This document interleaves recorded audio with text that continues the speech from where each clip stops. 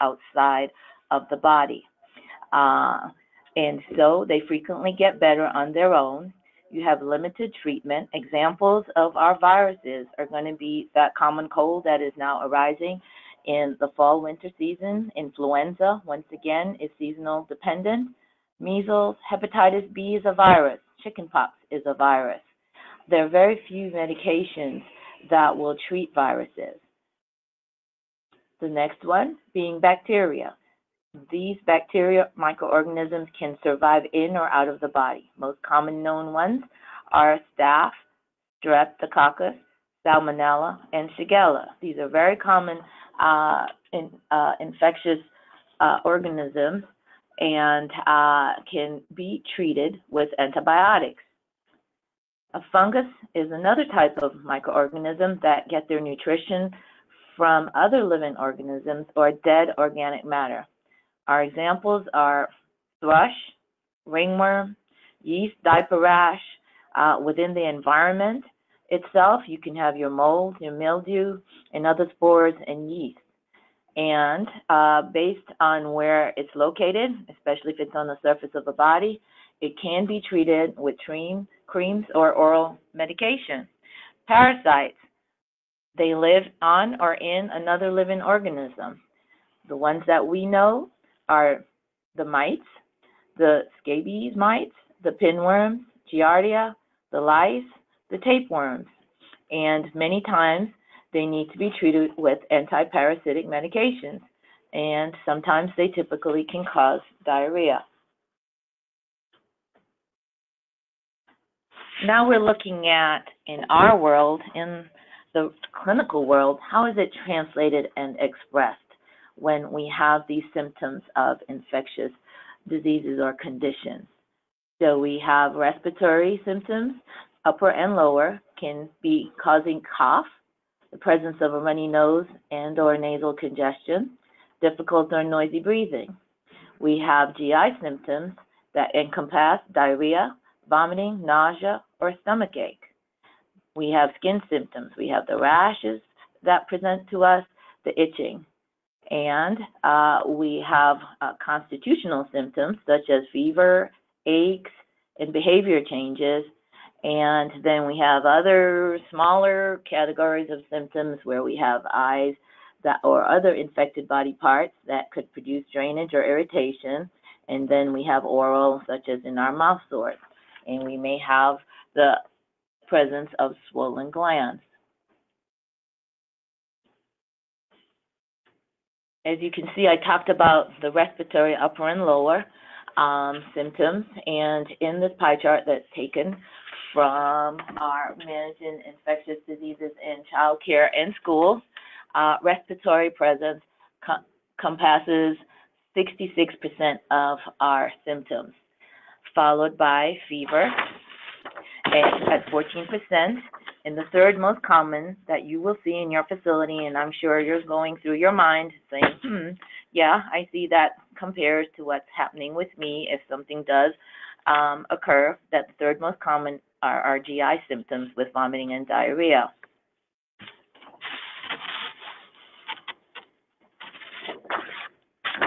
Now we want to look at symptoms versus disease.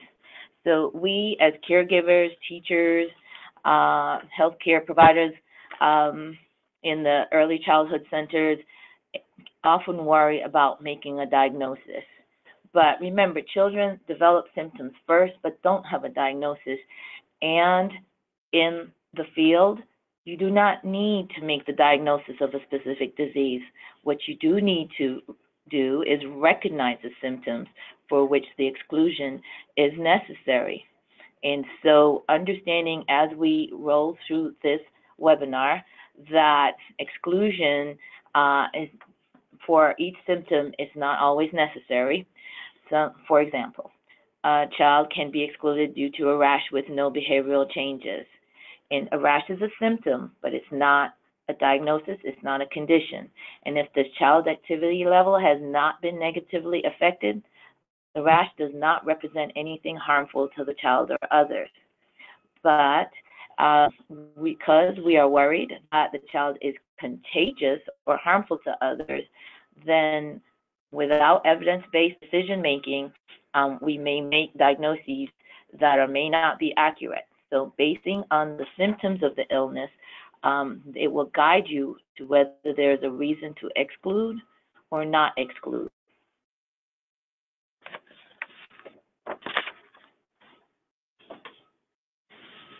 My role is to highlight the first part where it's an immediate reflex reaction. So if on arrival and your child in your facility has been accepted after their daily health check, and these symptoms develop suddenly, these symptoms of severe illness, it doesn't matter what the diagnosis is, call the EMS, call the ambulance, call 911 and notify the parents. So multiple children that suddenly become affected by an injury or an illness at the same time, not just one isolated case or isolated child, this would cause concern. Any child that has skin or lips that look blue, purple, or gray, any kind of abnormal rhythmic jerking of arms and legs, yes, that may indicate seizure activity. Vomiting large amounts of blood, large volume of blood in stools, and a stiff neck that develops in that child with a headache and the presence of fever, and then most immediately and emergently a suddenly spreading purple or red rash. The list is long because fever with difficulty breathing or abnormal skin color, the child suddenly becomes very pale, blue, or very pink, that's a reflex to call 911. A sudden acute change in the child acting strangely, becoming less alert or withdrawn, even more lethargic to the point of unresponsiveness or unconsciousness, reflex reaction, that's a 911. A head injury could be an accidental head injury witnessed with the following decrease in level of alertness, confusion, headache, immediate onset of vomiting, difficulty walking, irritability. That is an immediate need for EMS. Difficulty breathing, the child is unable to speak, or increasing complaints of severe pain or increasing pain anywhere. The child becomes develop signs of dehydration because hopefully on the daily health check, you will have had a first glance at the child, but the child stops drinking. There's no urination for many hours in the day. There are no tears. The child's activity level decreases. The child's eyes appear sunken. Then that is cause for a 911 call. And lastly, a cut or burn that is large or deep and will not stop bleeding.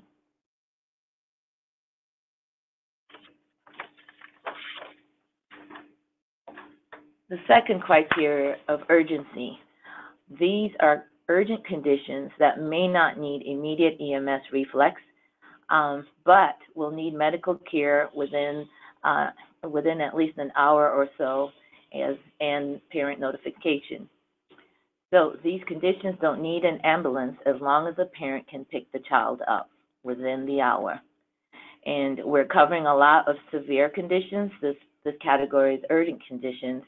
And I think that all of us would recognize these conditions that would need urgent evaluation by a healthcare professional. So we have broken it down into fever above 101 in a child older than 2 months who looks more than mildly ill. Fever above 100.4 in a child younger than 2 months. So we have a separated category by age. Unexplained irritability, severe vomiting and or diarrhea, animal bite that now breaks the skin, venomous bites or stings, injury like a break to the skins that now may require stitches. So I recognize that level of awareness is being called on. For example, in venomous bites or stings, in areas where it is known that a venomous bite can pose a severe risk, then that requires an actual 911 call. But understanding that even I myself may not know in my own specific area what category this venomous bite would fall under, whether it's severe risk or urgent, then following a procedure protocol of just checking in with 911 or poison control will help guide you. Many of us have to use a lot of references, even healthcare professionals.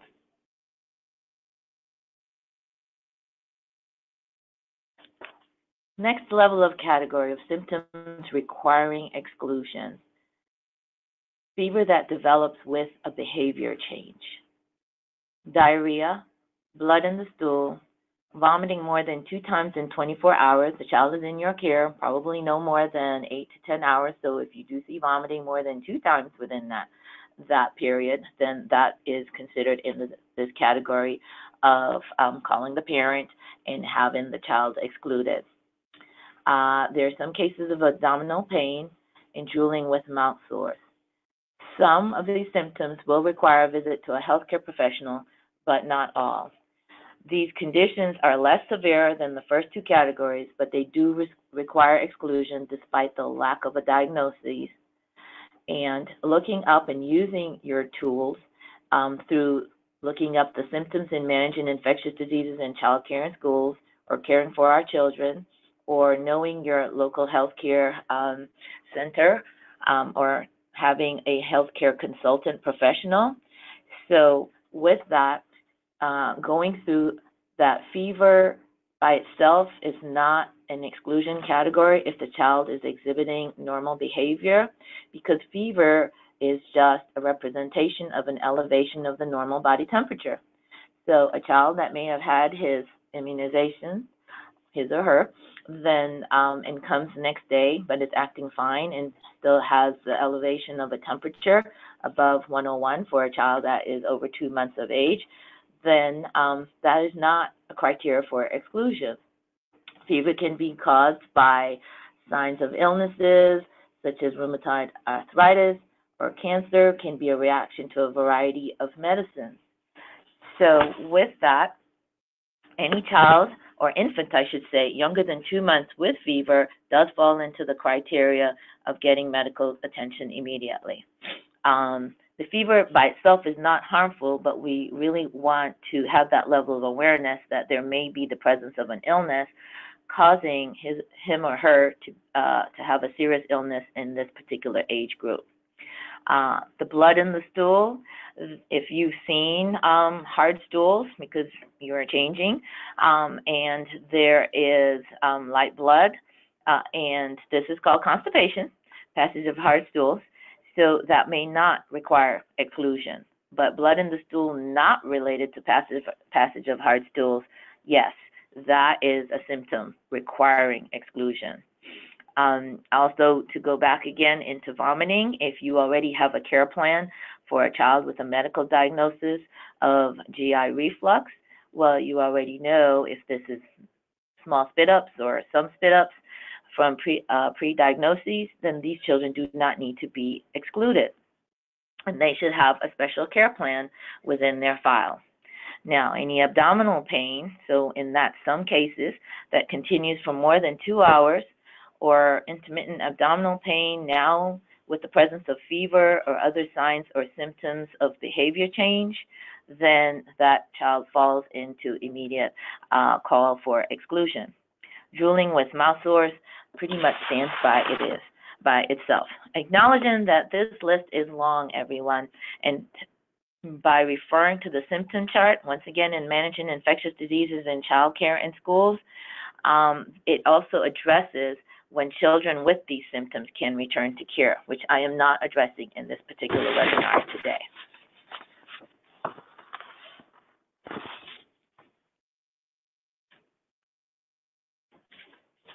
So,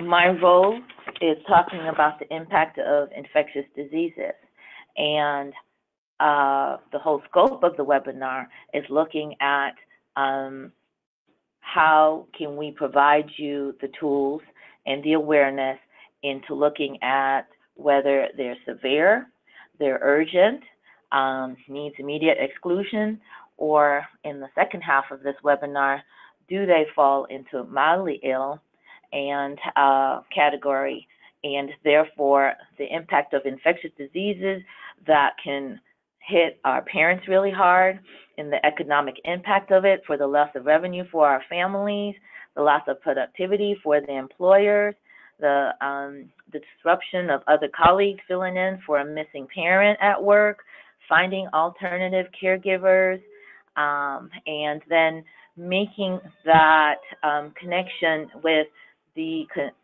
contagiousness of the symptoms that are presenting to you, when to send the children home sick, so that it will not lead to the kids being sent home unnecessarily. There was a New York Times article that was created on September 16th, 2019. I read it. It's a little harsh on our daycare and early childhood centers, but some of the take-home messages are, and that what we are promoting today, is that using evidence-based decision-making, using evidence-based tools, you can take control, change thought processes, change culture, change thought processes within your own facility, within your own business, as well as sharing that across on your first contract with your parents, so that we can try to reverse what has been laid and can affect us in so many ways that are negative in that way. So with that, there's a domino effect. The child appears ill. We're hoping that you'll use your evidence-based decision-making skills that are presented today and can be fleshed out even more through your tools and resource kits, that you as an early education center will want to, through your daily health check, and ensure that the child is okay, that child can stay, or the child needs to be excluded in that way. By using universal precautions and looking at the thought processes that children are often infectious before they show any signs and symptoms, we can change our current practices to help everyone. Good news, bad news. So because our children are coming to us, they're being first exposure to many mild illnesses, they seem sicker more often, and you're going to acknowledge and validate that with your parents. But you're also going to discuss, have awareness that incidence of illnesses decrease as the child ages because their immunity increases as they build their own protective antibodies. So these children are developing their immune system in a very healthy way, and that exclusion is unlikely to reduce the spread of disease. So with that, I am going to turn that over to my counterpart as to continue this discussion as more detail enrolls as to whether to exclude or more inclusive to change culture. Thank you. All right, thank you so much, Dr. Chin. Next, we're excited to introduce our second speaker, Katie Moladano, who will discuss how you can develop inclusion-exclusion policies for infectious disease and how to care children who are kind of sick but don't meet the exclusion criteria. Katie is a pediatric RN and is passionate about community health to improve the wellness of children and families across Colorado. In addition to serving Healthy Child Care Colorado as a nurse coordinator, she's a school nurse consultant with Children's Hospital Colorado, caring for a large Denver metro school district, several community centers, preschools, and school-aged camps. Katie's recent professional contributions include work with the National Resource Center as a subject matter expert to provide national level training modules for child care health consultants, and work with HCCC in the creation of required state level trainings for both CCHCs and licensed center staff. In addition to online learning contributions, Katie has partnered with HCCC to update statewide competencies for CCHCs, create a peer mentor program for CCHCs in Colorado and launch a monthly opportunity for CCHCs across Colorado to connect by video through state huddles. Great. Thank you, Katie, for that introduction. And I hope everyone can hear me okay. I'm going to go ahead and continue. And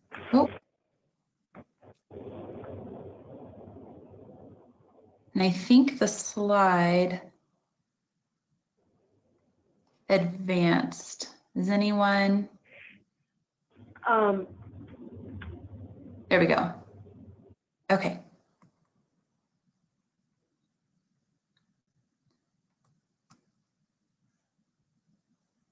Okay. I'll do it this way.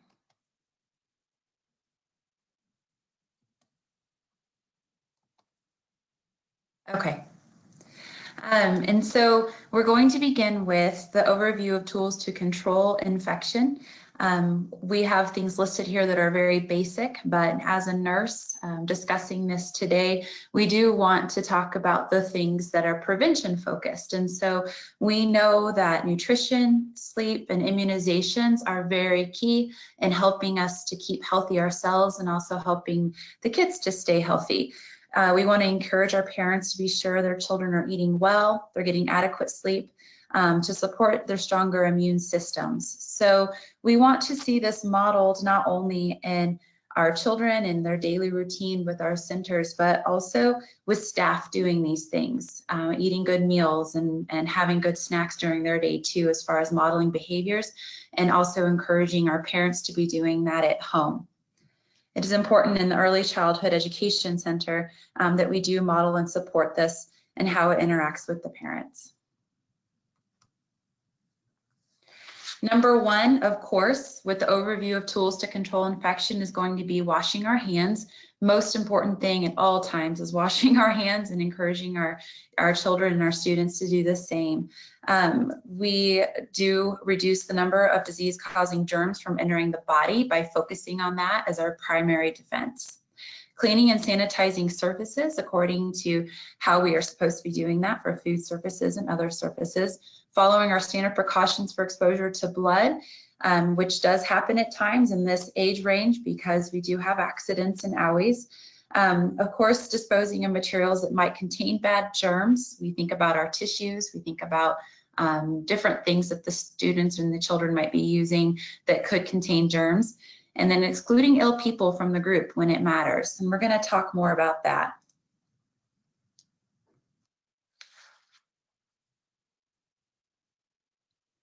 As far as a hot topic here for you guys to use as a take-home, daily health checks are extremely important. It's the involvement of that routine of greeting parents and children every day. It's a communication. I'm going to go into a little bit more detail on how this might be done, but it does give the caregiver the ability to identify illnesses while the parents are still present. We all know how difficult it can be to get in touch with parents at times once they're gone and into their work day and out and about in the community.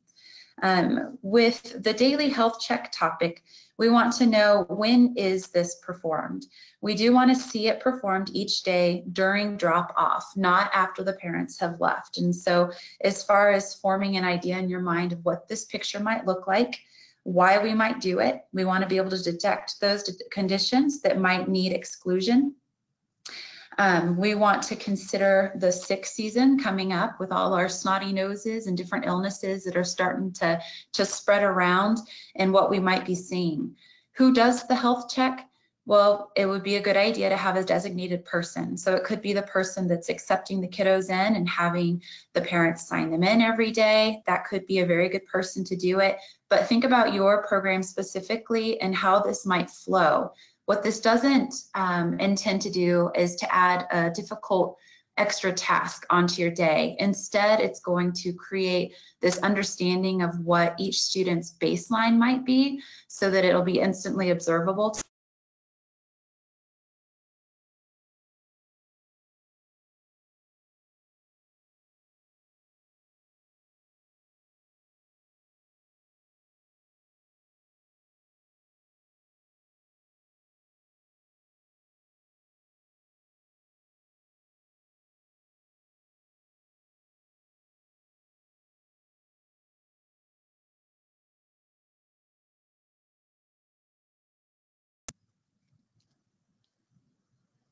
Forgive my pauses while I'm trying to get these to. I'm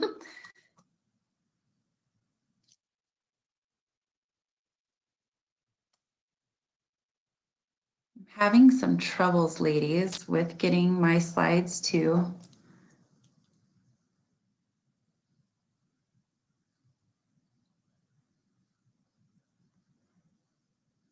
Oh.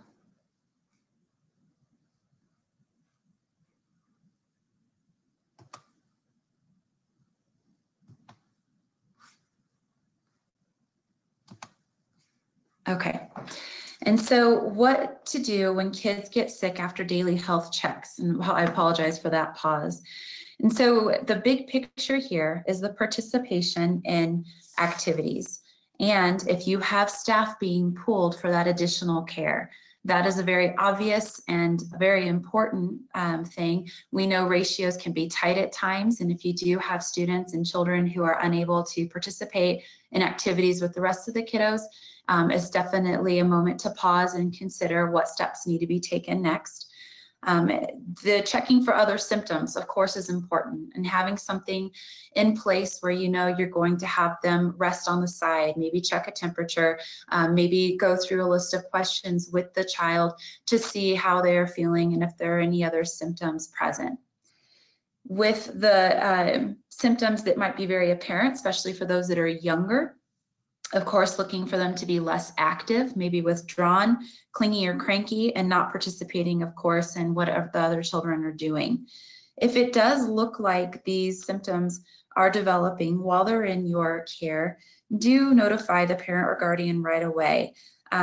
You should have something in place that is policy related, and we'll talk about that in a moment because policy is your friend.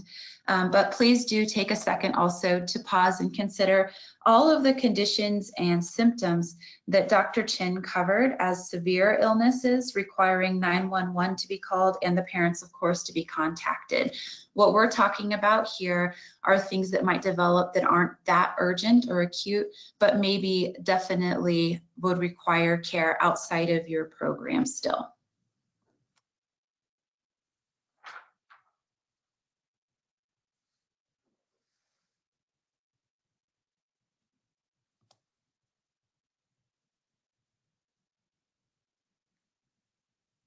Okay, thank you. For exclusion, questions that come up. How do you make decisions about exclusion, and what are the characteristics of a good exclusion criteria? Well, each early childhood education center is encouraged to address these items with the child care health consultant or their CCR&R to be sure the policies they establish for exclusion and inclusion meet their state licensing criteria. This is important in this platform, as I know that what we follow here in Colorado could be very different from what we have in our neighboring states. So it's important to follow what your state licensing criteria states. Make this information available in written form. Share it with your staff and with all the parents at the time of enrollment as requested. And this can definitely ensure the decision-making goes smoothly whenever you do feel like you need to exclude a child. If this is materials that parents are reviewing before their children even enter your program, it is going to be a lot easier to bring this up when the time does come for their child to go home. So make sure your parent handbook and your policies and procedures are all up to date and read and reviewed by staff and parents. Is exclusion an effective way to reduce transmission of germs? No, and as Dr. Chin also relayed, it's very likely that germs have already been spread and that other students and staff members have been exposed to some germs. What are the reasons to exclude children from an out-of-home child care?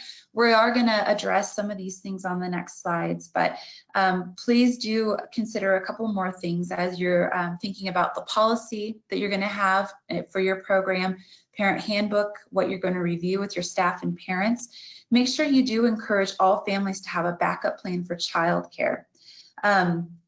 With the illnesses that do come up, making sure that you are also aware and have a plan around those students who already have pre-existing health conditions, because it could be very likely that you also are addressing things around that. So just make sure that you have all these things in place. prior to them coming up and you're suddenly in a situation where you kind of wish you had them in place already and established.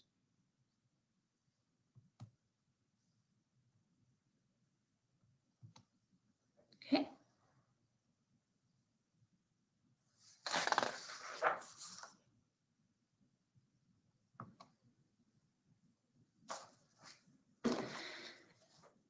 As far as reasons for exclusion, I do apologize for, it looks like I have a delay on my end with the changing of the slides.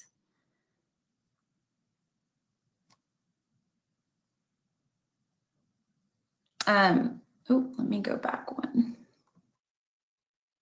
Reasons for exclusion. The parent and the teacher should exclude if any of the following are true. So we're looking at that big picture perspective. The child is unable to participate comfortably in activities. This is huge. The child requires more personal care that may compromise the health and safety of the other children. Again, thinking about those ratios of staff to kids and if staff are being pulled, and posing a risk of spread of harmful disease to others, okay? So if any of these are true, the child may be sent home or excluded from care, and remember that policy is our friend. It's important to have these things written in policy. What about fever? In the case of fever, which often comes up for centers, please recall the information from the Caring for Our Children online database. That's an important resource that can be very useful to you. What it says about fever. It's an indication of the body's response to something, but is neither a disease nor a serious problem by itself. That's very important. Again, something Dr. Chen did speak to as well. Fever by itself, not as much of the picture as what other symptoms might be present. So if they're behaving normally and they have a fever, they should be monitored, but they do not need to be excluded for fever alone. So you would watch them for further symptoms to develop. However, please do consider the other indicators such as age, the level of the fever, and other contributing factors. Refer to your local healthcare consultant or your CCRNR for your state requirement regarding the fever. Resources are always important. Do not wing it when it comes to determining whether a child should be in your care or not. Definitely always refer back to a solid resource such as the Caring for Your Children or our excellent resource with the Managing Infectious Diseases in Schools and Child Cares. Our goal of exclusion. It is not usually to reduce the spread of mild infections, and symptoms often occur after germs have already been spread. So we already addressed that. Many others have likely been exposed in the classroom and in the program setting. And so as far as ensuring children who cannot participate or need more care than possible are at home, and ensuring children have adequate supervision and teacher caregiver to child ratios are maintained, we want to make sure that the focus is on the child's activity level to ensure that the proper ratio is in place and that the most comfortable environment possible is provided for the child. That very likely could be at home if they're having a difficult time, okay?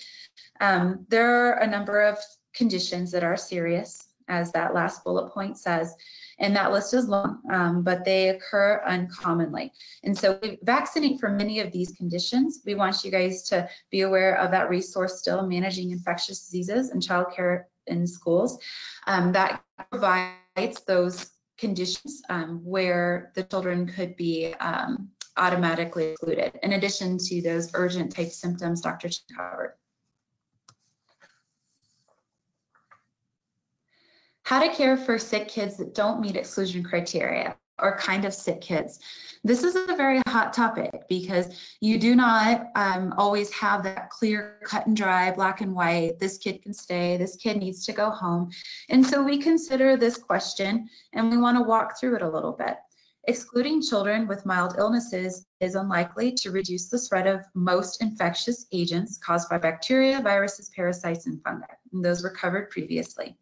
So most infections spread by children are spread when they do not have symptoms yet. Exposure to frequent mild infections does help the child's immune system develop in a healthy way. That's important to consider as well. As a child gets older, they develop immunity to common infectious agents and will become ill less often. Sometimes you see the students who come into childcare, daycare settings for the first time ever, and it seems like they're just continuously sick as their immune system is kind of catching up and getting stronger, getting exposed to things for the first time. We've all seen that. Some diseases have other criteria for child return. For example, a child diagnosed with strep throat, and this is referring back to our excellent resources on how to handle the illnesses and the expectations for return. But a child diagnosed with strep throat or strep skin infection should not return to school or childcare until at least 12 hours after beginning the appropriate antibiotic, and they are able to participate. So that's kind of an example of a very special scenario on whenever the kids should be excluded and when they should return. Coming back up to our bullet points here, the most important reason for exclusion is the inability of the child to participate in activities and the staff to care for the child. We keep kind of driving this home and kind of repeating it in different ways, but it really is that big picture view plus the ratios. The child's age, the child's surroundings, the potential risk to others, and the type and severity of symptoms all should be considered and looking at that big picture. Okay. Decisions about providing care that is comfortable for the child while awaiting the parent to pick up should be made on a case-to-case basis. So should they kind of go off to the side and you can still have them in ratio, but maybe they're resting with their head down, or maybe their symptoms seem like they are exposing other children and they should be removed from the classroom. So just kind of think about those things as you go into that case-by-case basis.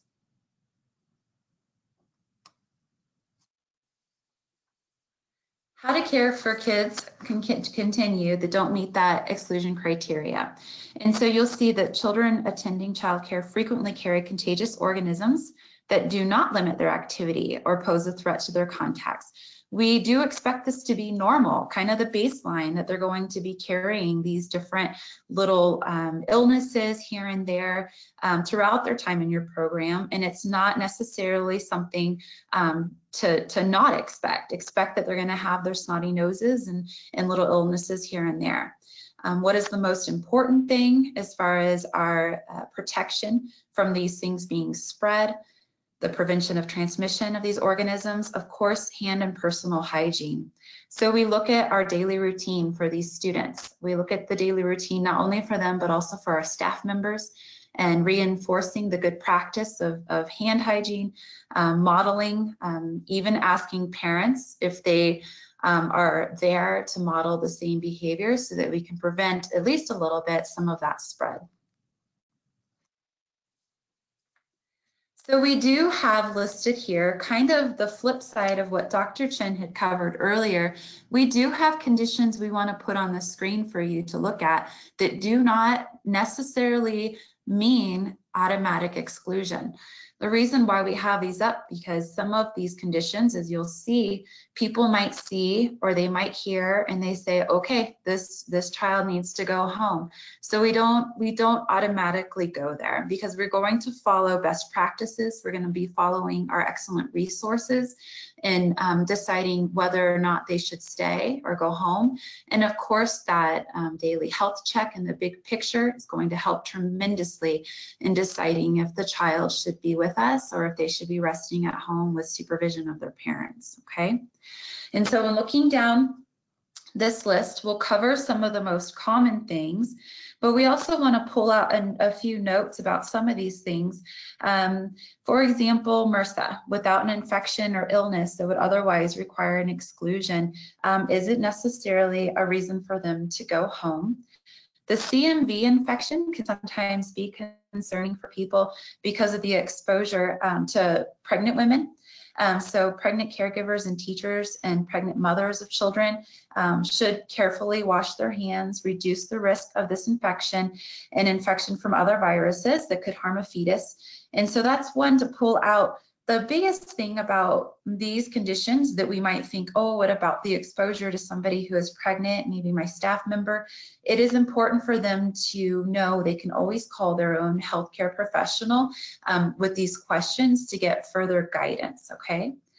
And you see the list of some of these other things on here as well. Several of them are bloodborne type of conditions and aren't things that we would exclude students for, okay?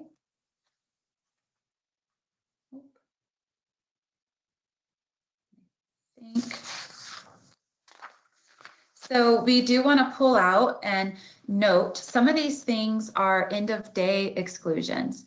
So we have ringworm, head lice, impetigo, scabies.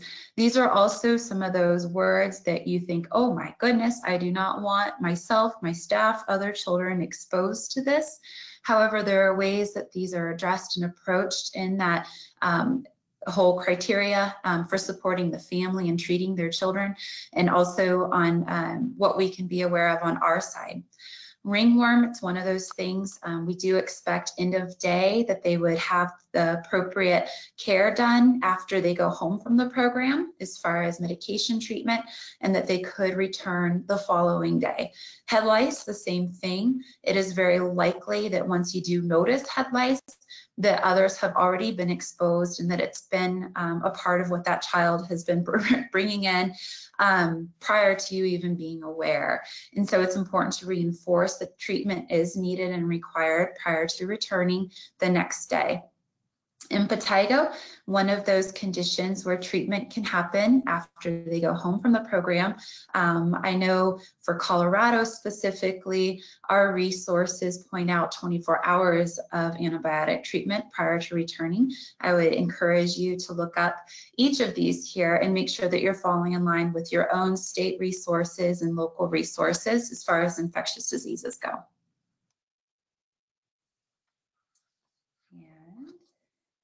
I think a couple of these, as far as the summary, you see the most important thing in all of this is that you have something written in writing, reviewed with staff, with parents. Rules are confusing, they do vary.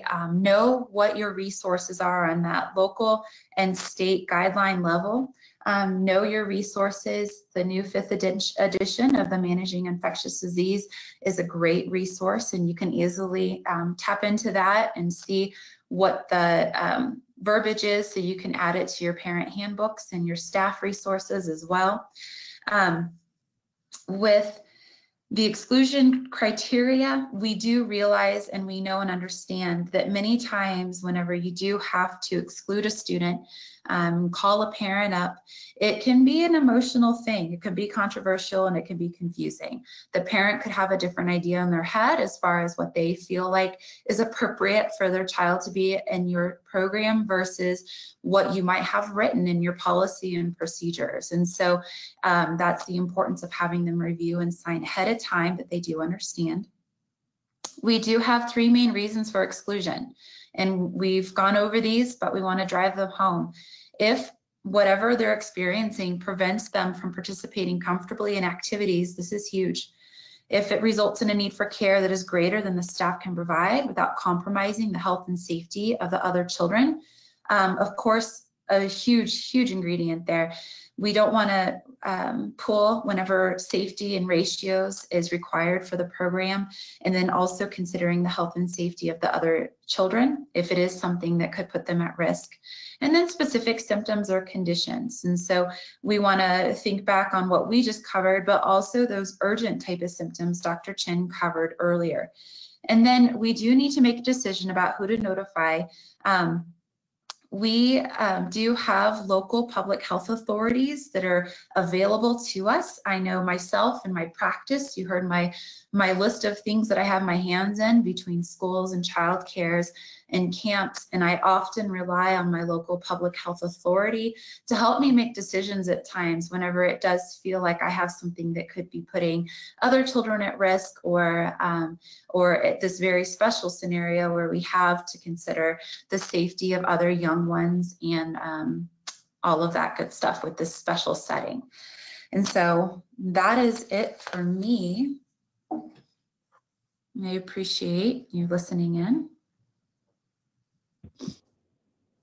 All right, thank you so much, Katie and Dr. Chen. I'm going to open it up to questions now. So folks have been writing questions in the chat box as we've gone along, and I'm just going to read off some of them. And let's see, one of the questions that we got from Sarah Johnson is, what do you do if a parent can't pick a kid up within an hour and they have severe diarrhea or vomiting?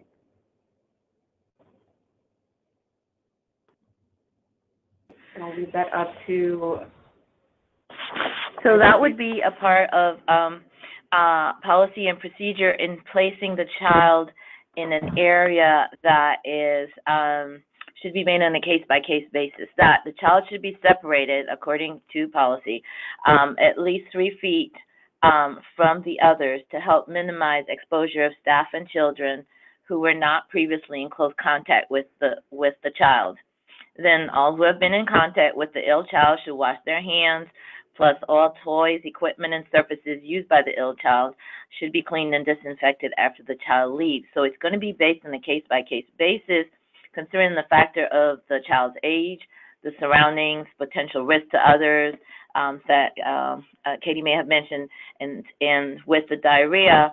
So the child should be supervised by someone who knows the child well and will continue to observe the child in a safe space, I should say, but at least 3 feet from others, separation, until that parent arrives.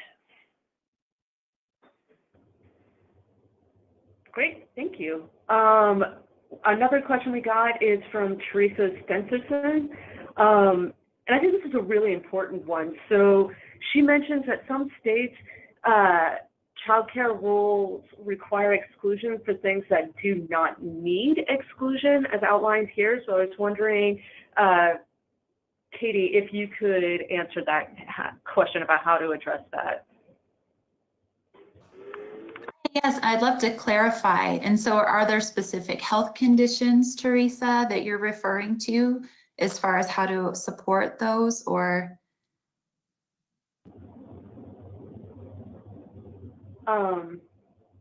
I think I've seen this question before, so hopefully I can help address this. Let's see. She responded that I think you covered that states vary. Yeah, I think it has to do with, we've got the CFOC, Caring for Our Children best practices that we've kind of been going over, and the managing infectious diseases, but some state licensing is different. So how do they deal with, best practices versus licensing requirements? Okay, yeah, and so that is an excellent question, because although we do have these great national resources, it is important to consider first your local and state guidelines and the rules, all of that, and then start from there. And so you can use it the opposite way, start with the rules from local and then build it out with support from these different resources, like the Caring for Our Children is an excellent resource. And so it is important to follow your state and local first. I don't know if that answers appropriately, Teresa. Feel free to further clarify if that is not it. Nope, she said thanks.